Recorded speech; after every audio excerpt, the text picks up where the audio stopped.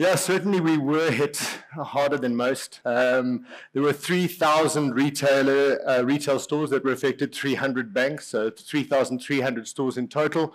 In total, we had 438 stores. So about 13% of the total damage to the retail industry happened in our portfolio.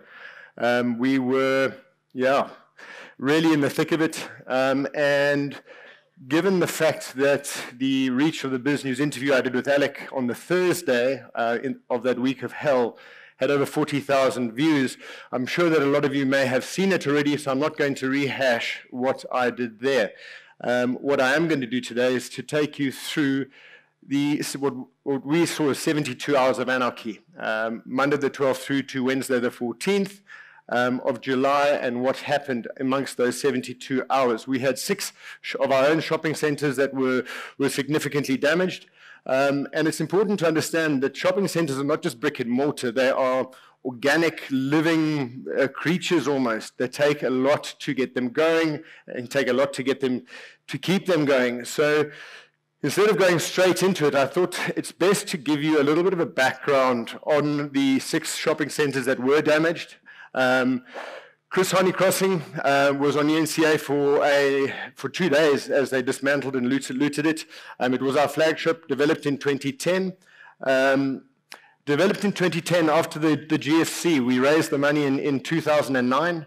And we put up 100% of the funding. We had a 34%, we had a 50% partnership, of which 34% was black-owned. And we literally had to cross-collateralize everything we had as a family to raise the funding in 2010 or 2009 to build this. And it took us 3-4 years to put that all together. And as I say, it was a 41,000 square meter shopping center in Chris Honey in Vosloorus. There you can see beautiful roofs, a lot of PV panels on it, and unfortunately about 60 million rands worth of damage was caused to that. The second mall that I'm going to chat about quickly, Greater Edendale Mall. Pietermaritzburg was incredibly heavily hit. This is without a doubt our worst hit development. This one was a 50-50 development with Nandi Mandela and her Newground Investments. We again raised the funding for the 50% BEE partners, and this one has almost been totally destroyed. The engineers have condemned about 80-85% of it, and it looks like it's actually cheaper to knock it down and start again. About 2,150 jobs currently are outstanding, and Google, as Google Earth is, if you look here, this is post. If you can look at all the roofs there, those are the extents of the fires that were lit inside, and I'll talk a bit more about that one when we get there. The next development, Diepkloof Square, opened in 2012. This one, interestingly, 60% BEE. We were only the 40%, including an 8% community trust. In Diepkloof Extension, it's kind of like the Beverly Hills of Soweto. It was actually the least damaged out of all of ours. The next 2 are local. Teku Plaza, which is between Madadeni or Sizweni, Newcastle. That opened in August 2013. There's a Kenny Plaza outside Lady Smith, October 2013. Kind of the tale of 2 cities, really. Teku Plaza, ready for a massive upgrade. It's got the strongest trading ShopRite in KwaZulu-Natal. And literally 80 k's away is a Kenny. Outside Lady Smith, really battling. It wasn't put into the fund, Exemplar REIT that we listed on the JSE in 2018, because it had about 20% vacancies. We've really been battling to keep our tenants, and this is, to be honest, one of the ones where our CFO is actually saying to us, do we go back? Despite all my positivity on Alex's talk, we don't know if the tenants are going to come back. To be honest, following this, we've already had Capitec pull out of it. So it's a big thing. Is you can say you can rebuild it, you can rebuild the brick and mortar, but the value is in the leases, the value is in the income streams, and we don't know if we can resecure them. Teku Plaza on the left-hand side, there's a Kenny on the right-hand side, and then the last one that was damaged that we will get to, that I want you to meet, is Mandini Mall. This was a 50-50 partnership with the local black landowner who used to run a goat and cattle trading operation on the store on that land. about 11,000 square meters, and this was the one that we were concerned about, and this was the first one to go in the 48 hours, the 72 hours of anarchy. An interesting slide I just wanted to show you, just in terms of all of them. The vast majority of them, significant BEE shareholding in all of them on opening. The only one is Ekeni Plaza. It's actually the only development I've ever done that we haven't partnered with local or black landowners in the beginning, and lucky for them, because we've had to feed the bond over the years, and we have spent an inordinate amount of money paying down that, because the revenue hasn't been sufficient to actually pay off the bond. So other than that, all of them have had significant black shareholding. The second part of it is the number of, a big part of what we do is empowering local business. And so in terms of number of keys, you can look there, 35, 47, 44, 33, 57, 43% of the number of stores are owned by historically disadvantaged individuals, local mom and pop businesses. And this for me is where the entire thing gets really difficult, because for me, meeting after the events, meeting all the tenants, you get to meet these tenants that have put their entire life savings into these businesses and are supporting their families. They're employing numerous people, and so for me, that's the big driver, that we have to get these things back, to get all these developments back.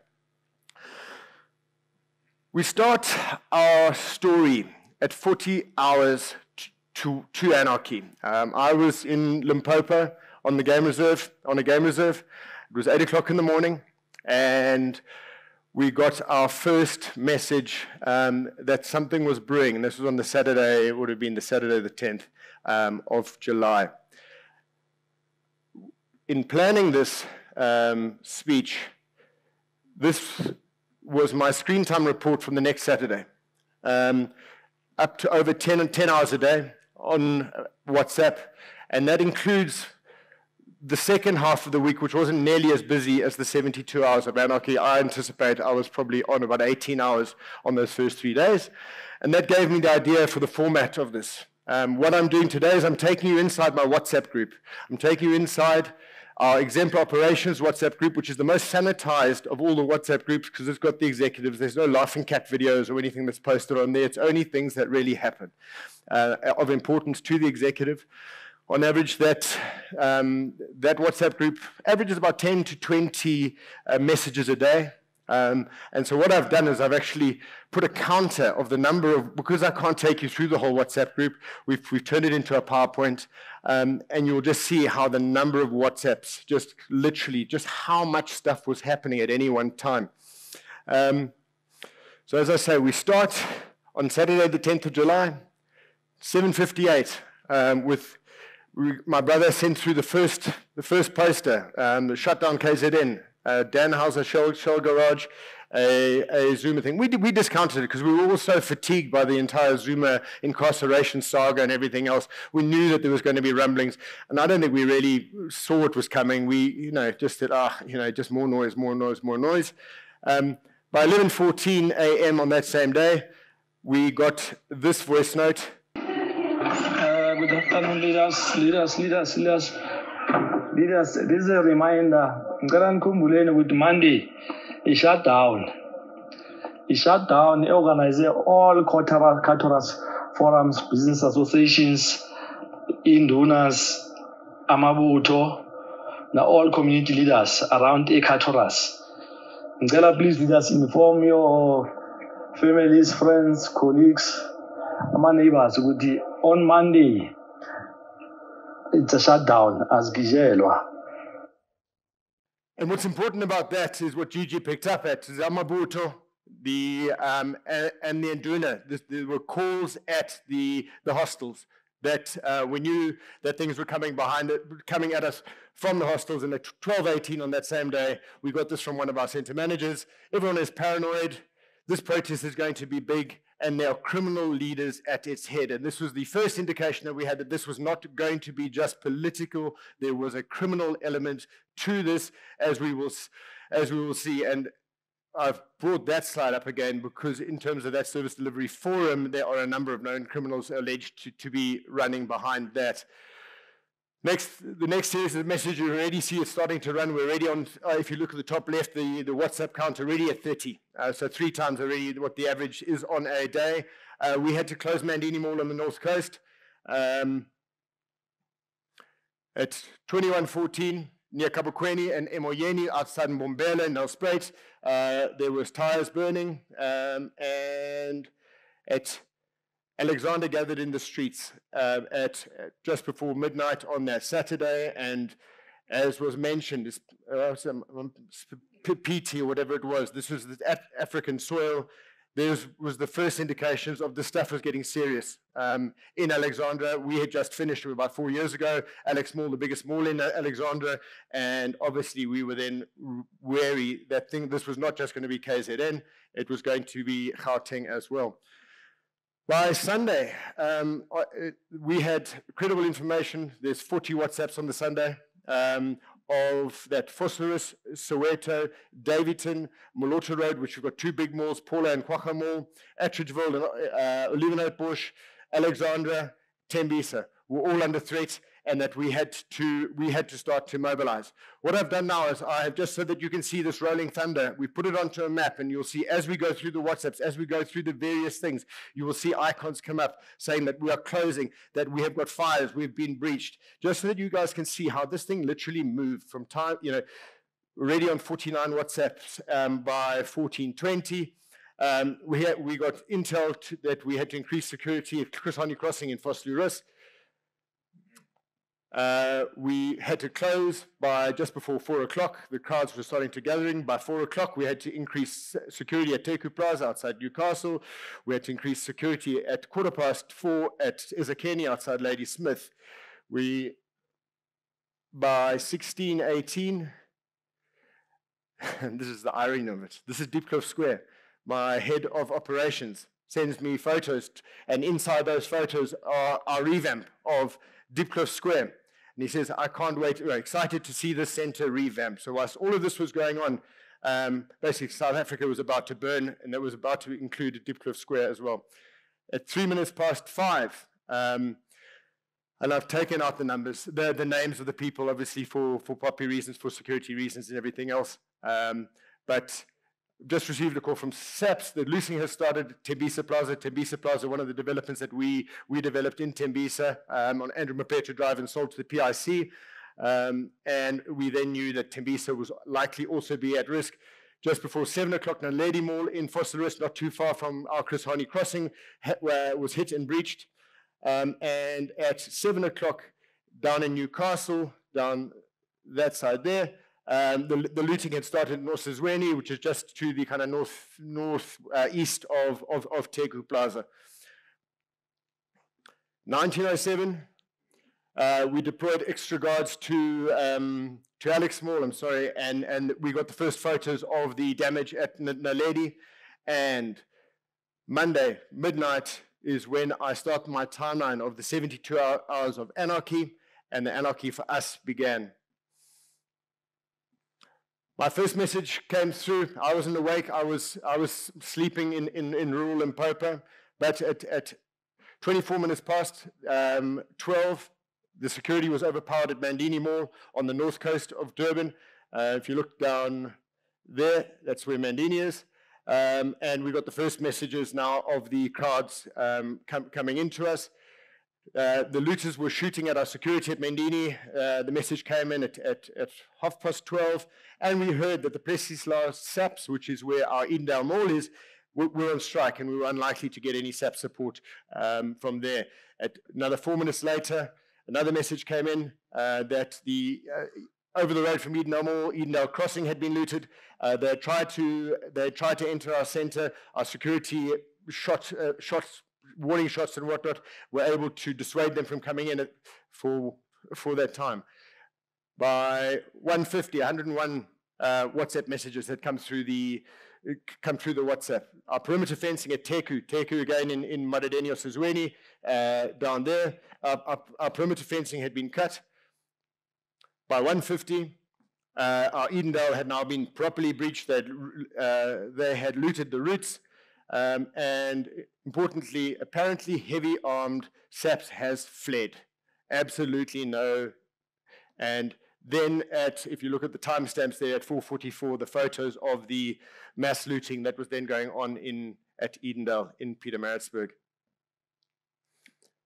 By 3:10, we got further pictures from Edendale, and one of the questions I've got from my guys is, why the hell did we leave the lights on so that they could loot in the lights? So that, sunflower oil and taking the lights off is obviously something to consider going forward. I was now driving down from back. I turned a 6.5-hour drive into 5 hours to get back to head office from Limpopo, and at 6:22 we received the first visuals of our Edendale Mall burning. And obviously it's a heartbreaking thing to see if you know what goes into getting these shopping centers working. And Edendale was never an easy one for us to keep burning, to keep working. To see it burning like this, that's a proper fire. They had pumped so much petrol into these various stores. There was no intention just to loot. There's no doubt in my mind it was maximum damage. They were looking to cause economic havoc effectively. Let me just go on now.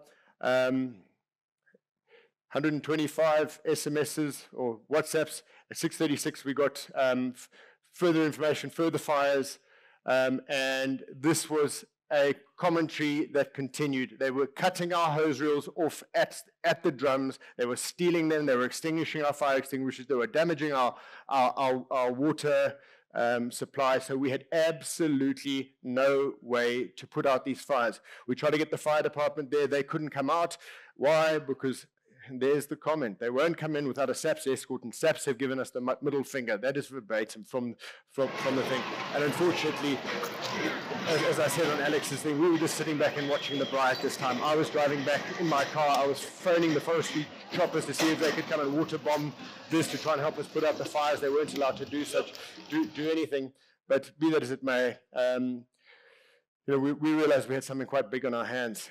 By 6:56, the looting had started in Davidton on the East Rand, where they hit the Davidton Mall, not the one that we manage yet, Mayfield Square. The fence was completely destroyed just before 7 o'clock on the Monday. Remember, we're only 7 hours into the anarchy, guys. And if you look at the bottom here, I've got little time bars if you're watching a YouTube video. So that red bar will just track this where we are in the 72 hours, and sometimes it's unfathomable to think how much went on in certainly the first 24 hours. But you can just keep watching that to see how far we are in it. We've got the first photos of the damage at Mandini Mall at 7:30, with the information that the looters were still looming. We knew that certainly they weren't done with it, and it was amazing how brazen it was that they were doing it in the light of day. This image helped me very much talk my way out of the traffic police. I'd been, as I said, turned a 6.5-hour car drive into 5 hours, and you don't do that by driving at 120. And I was pulled over, and I managed to show this video. This is Brookside Mall in Pietermaritzburg, and I showed it to the cops saying, guys, this is Edendale, this is Brookside, they're burning our shopping centers. I need to get to head office, and they let me go. And I was very, very pleased for that. And this, I then, after seeing this, I actually got hold of ShopRite, because I was told that we had looming threats in Vosloorus, and I needed to shut down that center. And ShopRite, alongside a lot of other tenants, get upset when we shut them down for COVID or whatever other reasons, because they lose trade. And I phoned ShopRite, and I said to the guys, listen, I'm going to have to shut down Vosloorus. And he said to me, Jason, shut them down.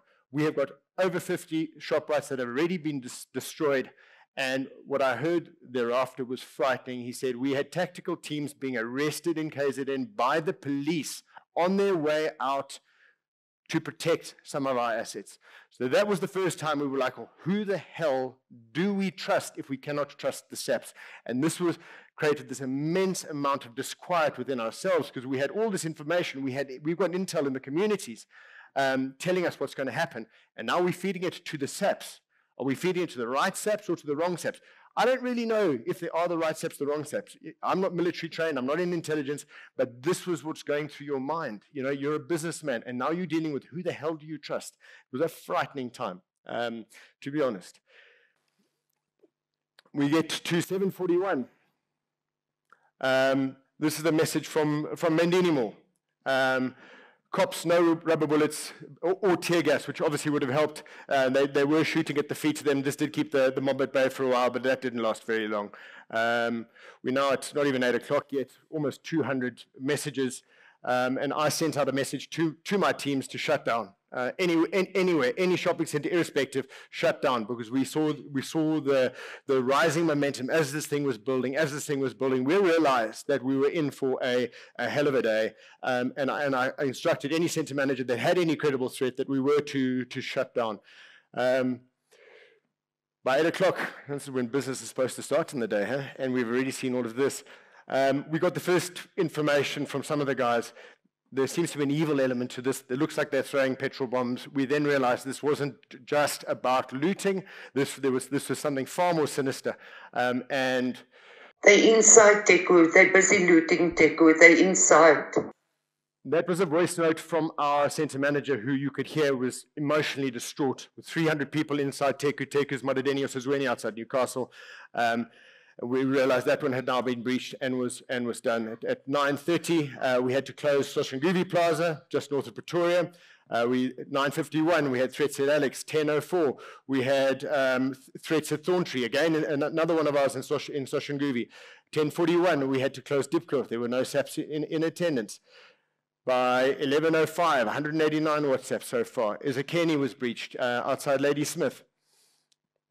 11:33, Teku Plaza. We got the first photos of our shoppers walking through the parking lot. So as you can see, that's just mayhem and chaos there. 11:36, message from my center manager at Edendale, and just saying, security ran out of bullets, and the police can't get to the site because they've barricaded everything. And these are some images we picked up off social media of the looting at Ezekiel, with them literally having stolen the cash pool, Jojo tanks, and literally overrunning everything. That's the typical burning fires outside the plaza to create the distraction and everything else. That's not the roots burning yet. The roots was only burnt a little bit later. 194 by 12:42. The looters started to enter Mayfield Square, which is Davidson on the East Rand. 1 o'clock, we realized we couldn't carry on waiting for SAPs. And so we started throwing every resource we had. And this was a tweet that came from my center manager in Olivenhoutbush, that was every single private security that we could muster at the time, because everyone was getting pulled everywhere. But certainly it was nice to have that kind of a show of force. By 1:15, Dipcliff Square in Soweto, we had our first shots fired at our security, and that message came through then. Already over 200 messages. 1:45 in the afternoon, we had to close down Alex Moore because of the threats.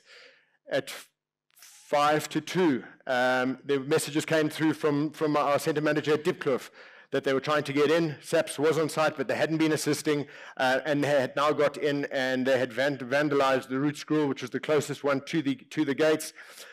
And then a frightening message, which we had been expecting, because we expected, because of the hostiles, that Chris Hani crossing. There are calls from our underground people that there's a momentum to go to Chris Hani. We had been waiting for this. We expected it. We anticipated, and we knew that they were going to come hard at us at Chris Hani. And then there was a message at that same time that is Dipcliff Square in Vosloorus, with all the looters now inside and doing their shopping. Another frightening message at 3:10. They're prepping petrol bombs for us in the hostels for Sam and Julie, which is the Katlehong shopping center, plus Chris Hani crossing. And there's an image of that went viral. This was actually in Pietermaritzburg, but if anyone thought that this wasn't, there wasn't petrol involved, this was the day before they started in Edendale.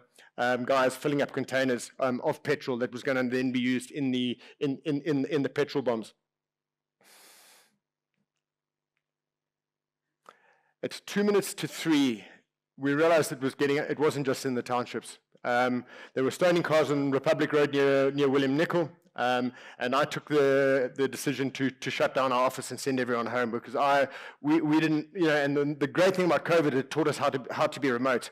And so for the rest of the time, I shut down the office. We all went, we bunkered down, and we kept on our WhatsApp. We kept on our various security groups and managed it basically from our homes. I didn't want any of our ladies driving with all of this going on. We've got a lot of people who work for us in Pretoria who come from Joburg, and obviously from my side, our people are our primary concern, so I had to shut down with all of this going on, shut down the office.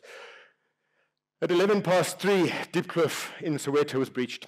Security responded with gunshots, and surprisingly, and then I posted this, that the president was to address the nation that evening on the violence with everything burning. We couldn't wait. We wanted to hear what the president had to say that evening, because literally everything was burning.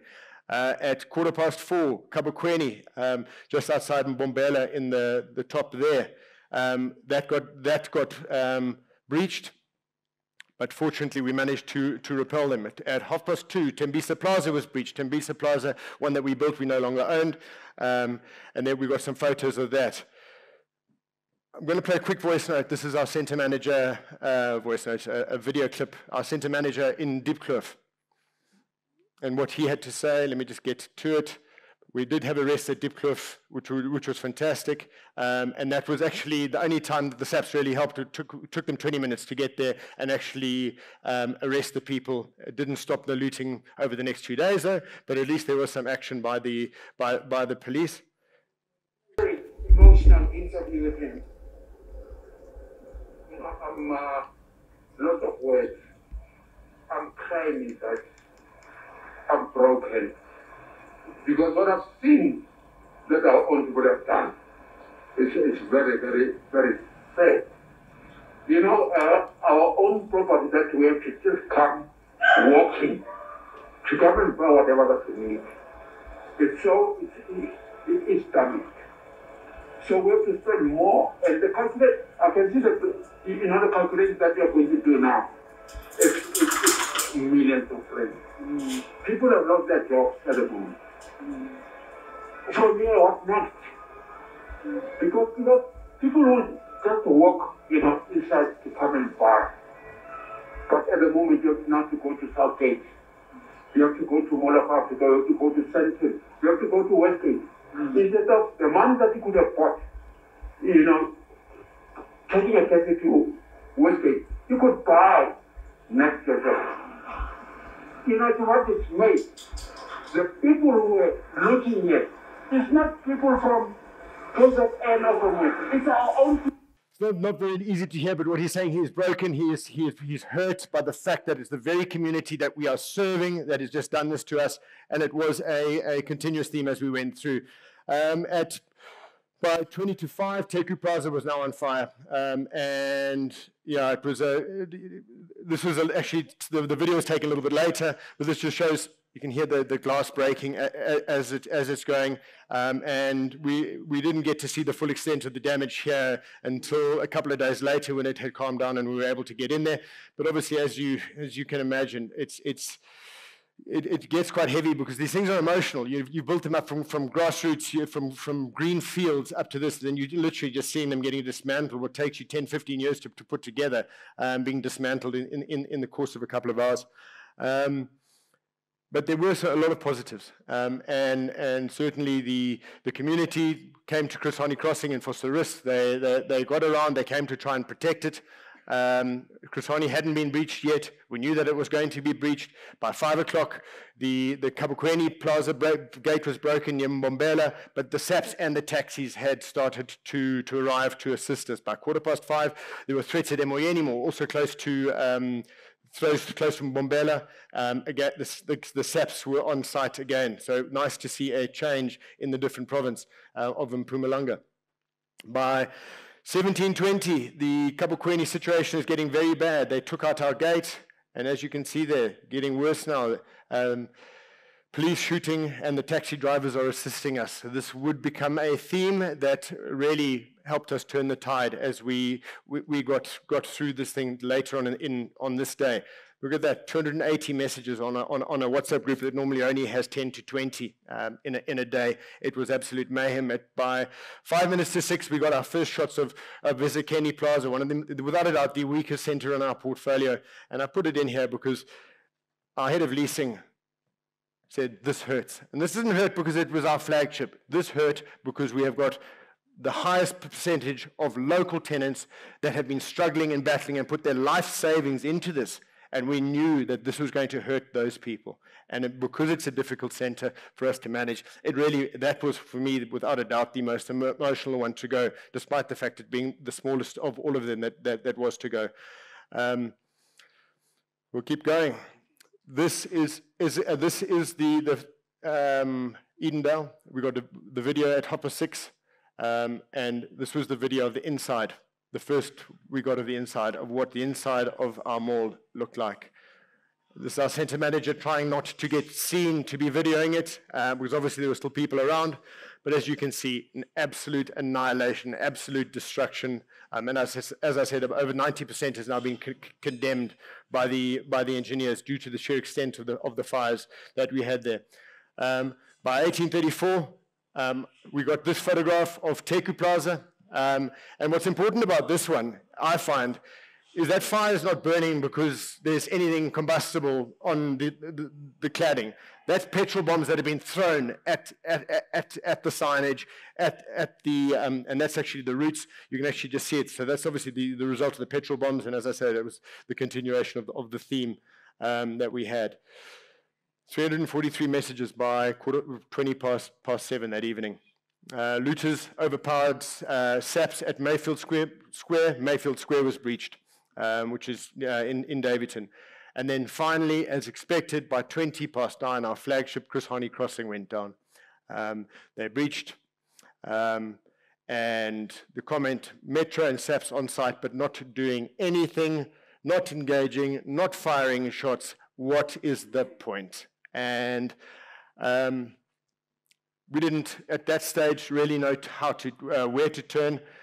20 past 9, we heard that I posted the presidential address was delayed to 2030. We were all obviously very hopeful that something would come out of it. And after the address, there were only 2 comments out of 350 by now that were made regarding the president's address. Cyril said a whole lot of nothing. They will set up meetings to discuss tomorrow, fiddling while Rome burns. Obviously, we felt like we had been left in the lurch whilst everything we'd been trying to do, there was literally had no idea where do we turn. The SAPS wasn't giving us sufficient support. And this effectively set up what broke the back of this thing for us. Remember, by 10 past 9, that was the 7th center of ours that had got lost. 6 of which we own, 1 which we manage. We didn't lose another one. And we didn't lose another one because of what happened this night. They attempted to breach at Attridgeville at 20 past 9. We managed to repel them. Attridge is just west of Pretoria. 20 past 10, they started at Tsakani, 32,000 square meter shopping center of ours. Fortunately, we had good SANDF support there. And then this is where everything changed. The looters started mobilizing in Alex Mall. This is, maybe Gigi was part of this. This is at Olivenhout-Bush. And this is some of the support we had at Olivenhout-Bush, which was, for me, wonderful to see. After being left in the lurch by the SAPs everywhere, you had this kind of support protecting us at Olivenhout-Bush. And Olivenhout-Bush didn't go down because we had this kind of support. So it's actually nice. It wasn't SAPs everywhere that weren't able to support us. They were certainly able to do their tweet saying at the back of Tsakani, crowd surrounding Alex. Bambanani Shopping Centre, Dipsloot, which Gigi talked about, is having trouble at Hopfest 9 on the Monday night. And then from Chris Hani Crossing, cops and military have totally left us, and there's a fire on the ShopRite side. 359 tweets, and it's only Hopfest 9. The looters started mobilizing at Alex Mall again. By that stage, Alex Mall was the only mall left standing in Alexandra. The rubber bullets were fired at Tsakani. There was a message. Community members and SAPs arrived to protect Tsakani Mall. We had a lot of communities saying this is Modimole, communities refusing to join the looting, forming human chains around a lot of the assets that did stand.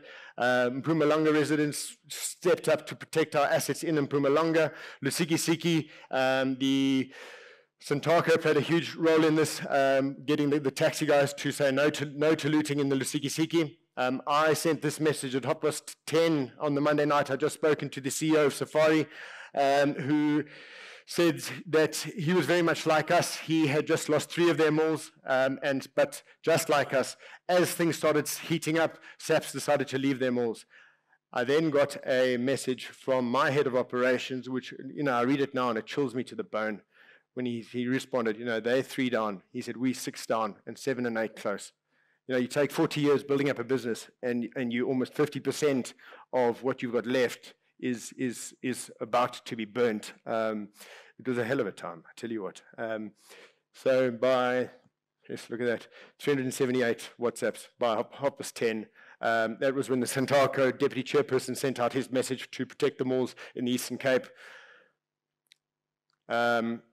They were playing with us, between us and Sam Ntuli, Katlong and Fosterus. I was on the line to the CEO of Moorman, who owns Sam Ntuli, and it was like a ping pong game. They were hitting us this side, hitting us that side, pulling the SAPs this way, that way.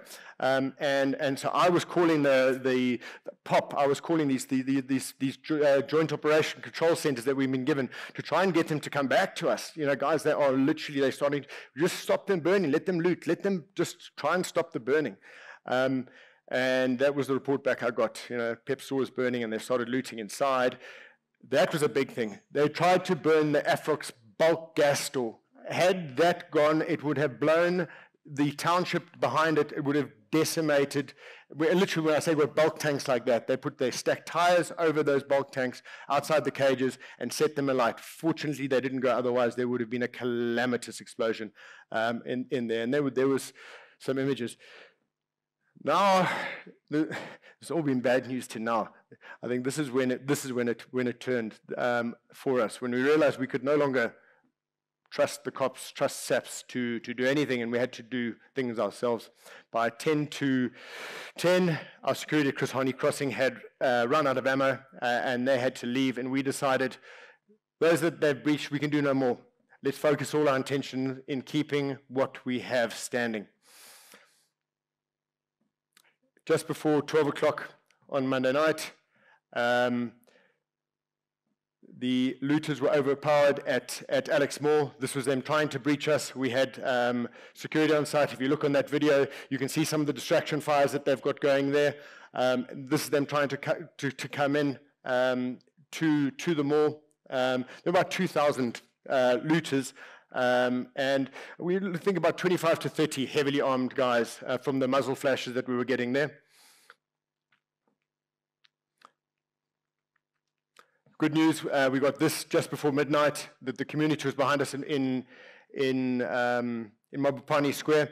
Guys, I'm going to play this clip because it's very important. This clip was completely unauthorized by me. This is Leanne from SABC interviewing my center manager on the Thursday about the events that took place now. And it gives you an indication he was there. He was literally the entire night at Alex on the Monday night. I got this tweet from him at 2:55. Since 6 p.m., war till we won. About 10 combis behind the mall were ready to load. We shot them on top. What they had done was they brought all the guys with the long guns, and they were waiting to, once they had breached, to take them away. And what Lucky did, he's ex-military, he decided, listen, and they started shooting at the combis, and they chased the combis away. So these guys had no getaway, and that kind of put them on the back foot. We were surprised because these things, it's orchestrated and well organized. You got groups that start this thing as a distraction, but they target ATMs, safes, strong rooms. So on that day when I was called from home, because we got this intel in the community to tell us, so I was called from home. I came here at about 20 to 7. They will start burning the tires behind the mall, surrounding the mall with 40 kumbis to 50 kumbis, mostly Zulu speaking, hiding in the yards. So we came in, I spoke to my guys, I said, guys, you have seen everything. You know when they leave a mall, how does it look? It's nothing, it's just a shell. And we are the only people standing, and what about our communities? look, like now you see a crane is coming for medication. We can't have problems in South Africa and extra add other ones. So I told them, we fight for our community, our livelihood, and a dignity for our people who work here and stuff, that it flows to the community, because if these people lose jobs, it affects the community. So we said, first we put our community first, our lives will come after. So I told them, guys, today we die tonight, or we come back with our lives, but the mall must remain standing. Then when we went out, because at that day we were about 8, the mall security, including me and my partner. And then there were 8 SNADF, but they couldn't shoot because their mandate is not to shoot, because they are given state-issued bullets. So us as people from here, we had to shoot for ourselves to survive. So we had to hit people. So they broke the gates and they broke behind ShopRite. That's when we saw this is serious. Then that's when we made a small prayer, said, God forgive us if we're gonna kill people or hurt people, and we started shooting. And when we were emotional because we only saw the next day being an ash. So that motivated that we can't have an ash here, as you see it standing. So that night we came back with our lives and we achieved. And here it is. You can see for yourself. We are humbled as we see our mothers, fathers, sisters, brothers having. It's like we are normal here. It never happened. And this is how we feel now. We can walk tall to say we have served the community of Alexandra, and we're still serving it, and we'll serve them forever. Yeah, so anyone who thinks this wasn't all-out warfare, we went through 5,000 rubber bullet rounds that night before they started shooting live ammunition, when Lucky went and called the taxis to come in to help smuggle ammunition in and to shoot back at them. One of the learnings we realized then was the cops were going to do nothing. We had to take this thing into our own hands. One of the big issues there was the people were hidden in the darkness behind. So these guys were, the Lucky and the taxi guys were literally seeing where the muzzle flashes were coming for and having to shoot back at the muzzle flashes. We didn't know who was coming at us, but all you could do was just see the muzzle flashes from all around shooting at the security. For me, that just encapsulates the fact that this was, and I said at the time, this is a state of war. This is not in a state of emergency. We were getting shot at by proper ammunition, proper weapons. By 6:24 the next morning, as the Kenny Plaza was on fire. Let me just quickly go through there. And by 8 o'clock, we all needed a bit of a little bit of humor. So someone posted this after seeing the highly efficient nature of ISNDF at the time. We caught some agitators at Mall of Tembisa with guns, with Durban registration plates, showing that people were coming out. The looters were back at Tsakani Mall, and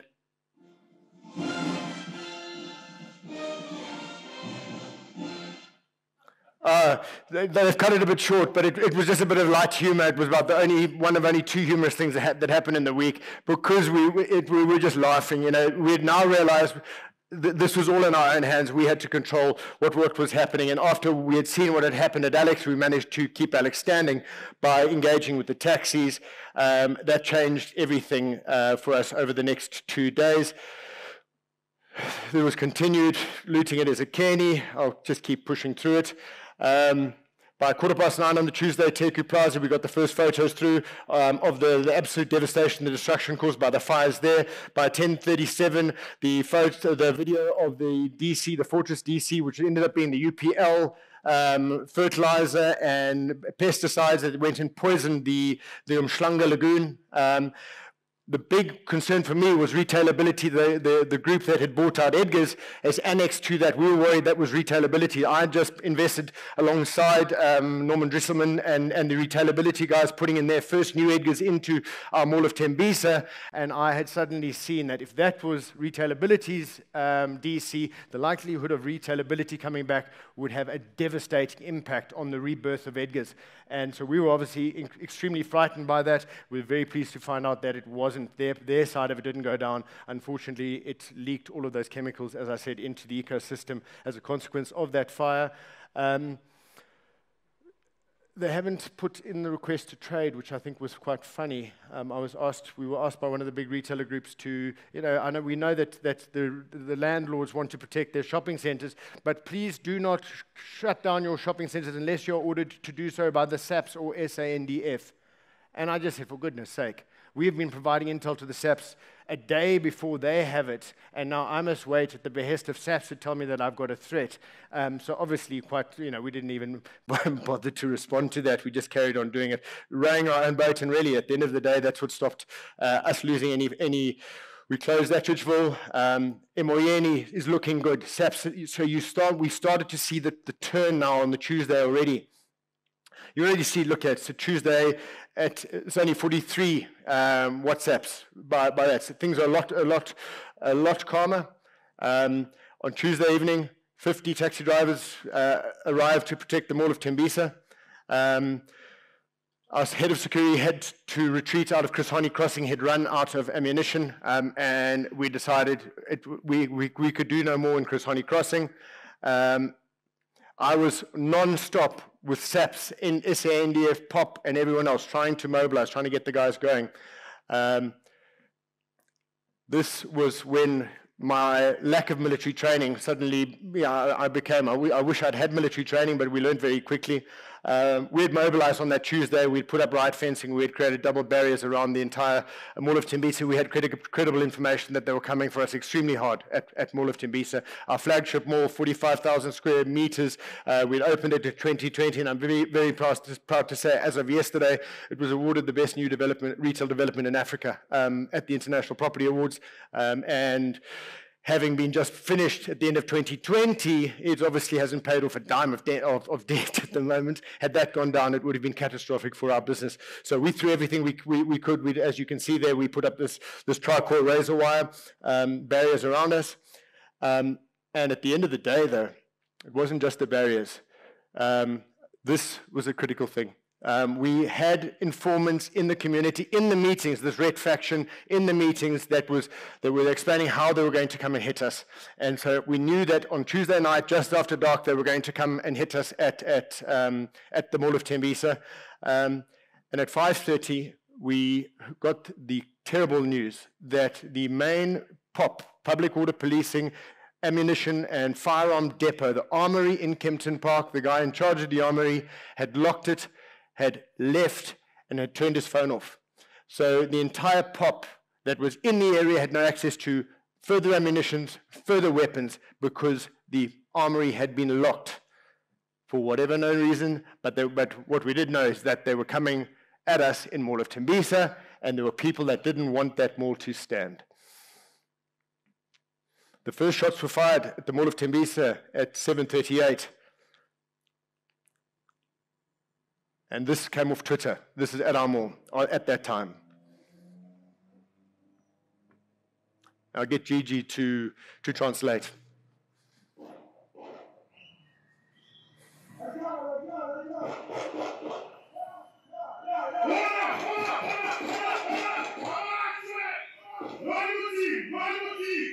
That was the taxi association arriving and firing off warning shots, trying to dissuade the guys from coming. Waikala is crying as you're shooting.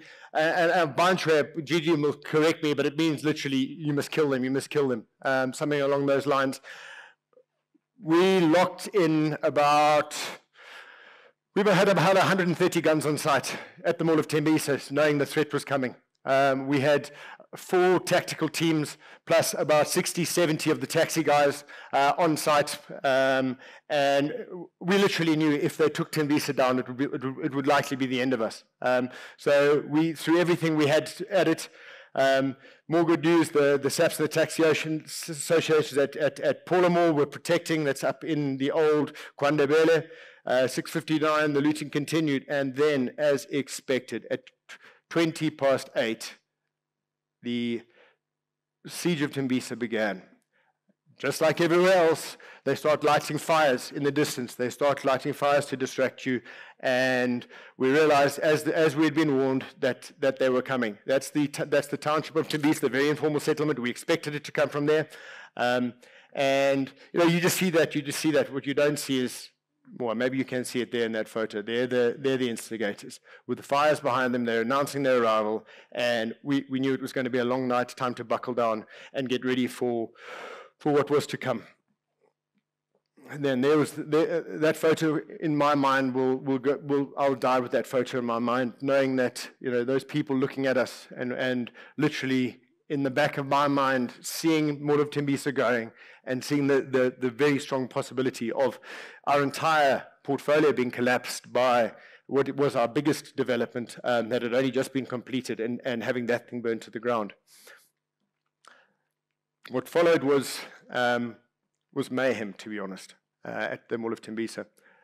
These are just some of the comments that were on the group, just saying that it's starting, and we had expected it, but obviously everyone in the company, it was like a shot to the heart, because we just knew how critical this one was for us. And they'd started at the cash build yard, and like everywhere else, they target the pump house, our fire suppression systems, just as we had thought. We'd actually put up double right fencing around that to try and protect that. We managed to extinguish the fires. The guys are shooting at us, or us at them, both, and that was the reality. We were getting shot at flat out all the time. Fortunately, we did manage to get a significant amount of pop and SAPs back up. We had police choppers assisting, and this was one of the malls where we actually managed to keep a lot of the SAPs there.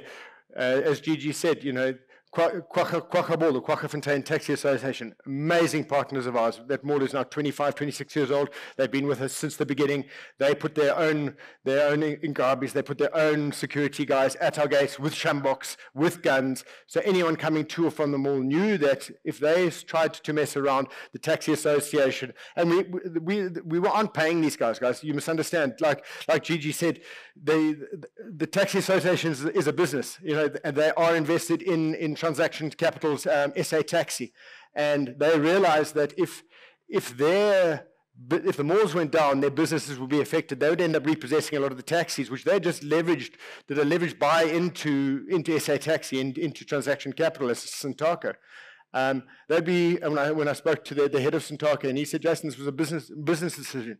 You know, if we had to repossess, if all the malls went down, we'd repossess 85% of the taxis. We would be in a financial hole we would never get out of. And that's why we instructed our guys, it's time to get involved. 2118, we had managed to repel the 70 to 100 people that were coming at us with the, you know, that was that first wave coming at with the guns and everything else.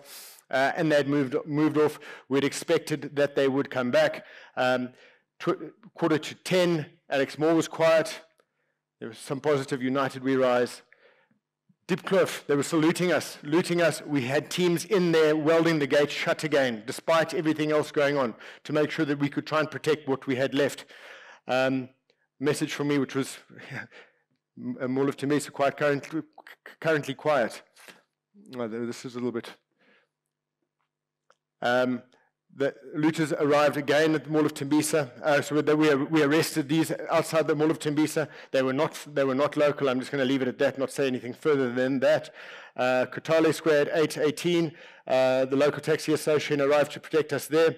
And on Wednesday, 11:55, where you saw Leanne interviewing Alex, we took the decision to open Alex Mall as a show of strength. Because as Lucky said, if they can't take us out at night, what chance do they have in the day? And if we remain closed, we show weakness. And I trust my center manager. And I said, Lucky, if that's what you believe, you open. Because we were the last mall standing in the entire Alex. We were the last services, no pharmacies, no nothing. And when social development came to see us after all this, they had no idea how they were going to pay out grants. Because now every single post office, every single ATM, every single bank in the entire Alexandra had been absolutely decimated but for our mall. And just like the queues that Gigi showed you earlier, and some of them were mine when I was chatting to him during COVID with the queues in our parking lots, was how do we deal with these numbers of people under a pandemic who are now going to descend onto the mall because we're the last one standing. We continued because we knew that the threats weren't over at the Mall of Tembisa, and we we started to fortify. This is important. I want to show you something here. I don't know if this thing is going to show. If you kind of look here in the middle of that, you can see these trenches. Now, when we developed the Mall of Tembisa, the people heard we were coming. And so the first thing, as soon as they heard the mall was coming, is they would arrive with buckies at night. They would have the four walls of a tin shack on the back of the bucky. They would put up the tin shack and try and sleep there one night. As soon as they've slept there one night, they're a resident. You have to now go and pay them compensation to get off. So we were getting inundated and having to every night try and get these guys off. So we thought we were very clever. We were very clever in the context. And we got a track excavator to dig a massive trench so that the buckies couldn't get on and put the tin shacks up. But what we didn't do is we didn't close it up. And so when this happened, all we had was like First World War trench warfare. We had this entire mound with a trench in, and these guys now shooting at us from inside the trench, and we couldn't get back into them.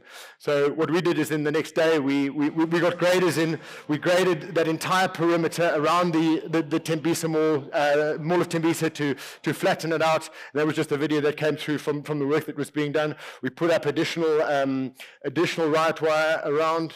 We brought in additional fire protection, and for someone who's never been in the military to give this kind of an instruction, that we built a sniper tower, effectively, out of bricks from the Cashbuild yard, so that our guys could sit in there and literally, as they were coming, because this was to protect our fire suppression system, right next to our fire suppression system, where we realized if they got hold of that, when the fire started, we wouldn't be able to put them out.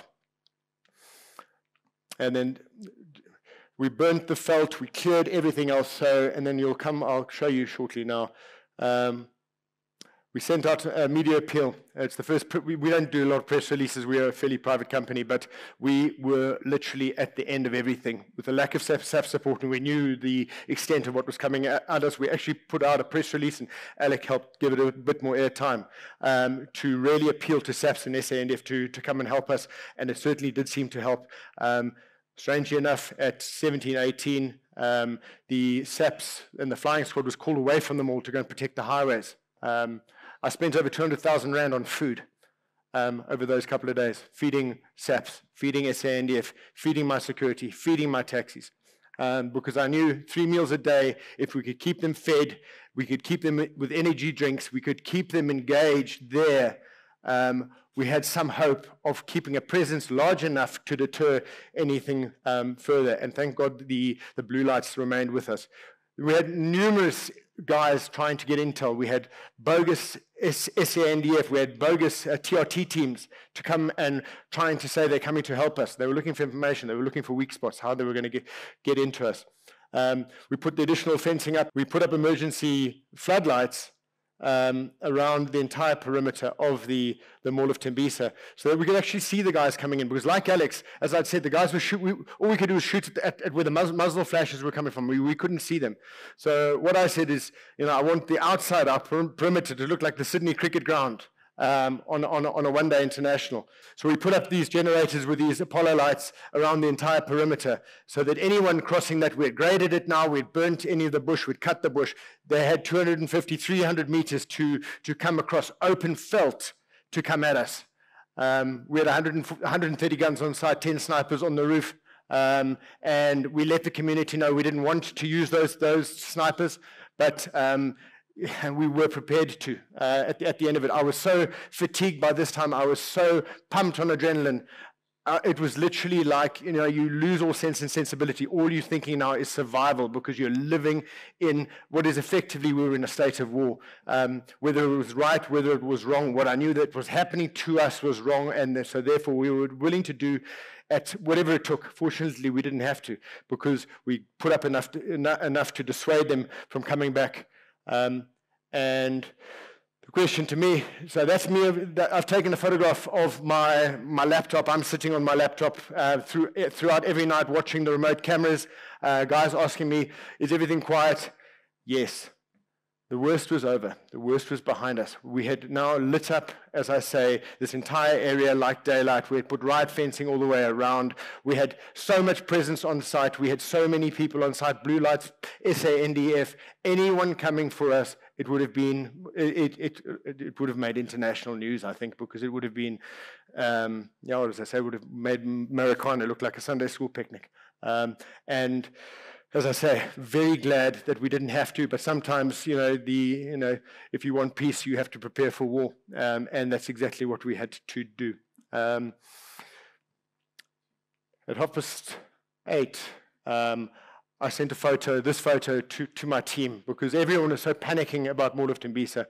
And I just sent them the picture of, there you can actually see on the back left, the second ring of that riot fencing that goes around our water tanks and everything, and just the effect of the lighting between us and the informal settlement in Tembisa. And I've added this because my brother makes a very interesting comment here, a very important comment. We got the community in to defend the Mall of Tembisa, and this was a message from Sanko that Diepkloof had been cleaned, and my brother, still under duress, sent that message. The rebuild begins.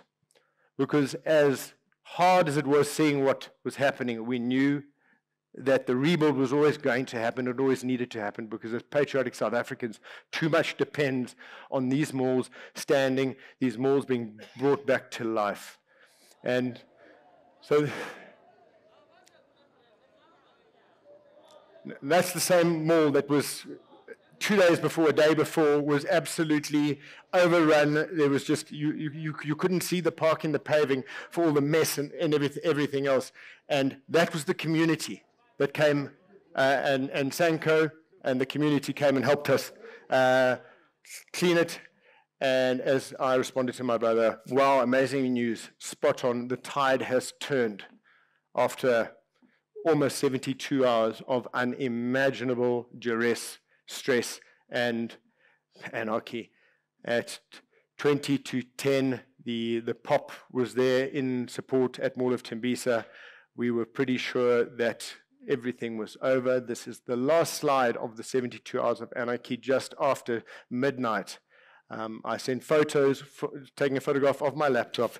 All is quiet, and that I was finally knocking off for the night. I would like to say it was the first time that I could get some sleep. I didn't sleep anything, and Alec interviewed me the next day, and I had, even though I went to bed probably at 1 o'clock, you're looking at your phone every hour to see if there's been messages coming through. But that was the end of the 72 hours of anarchy. I've obviously had to cut out a lot of information that happened in between, a lot of the other tweets, but I hope it gives you some sort of an indication. This is a little thing done by Brian, one of our local tenants in Ezekeni. It's effectively the last slide.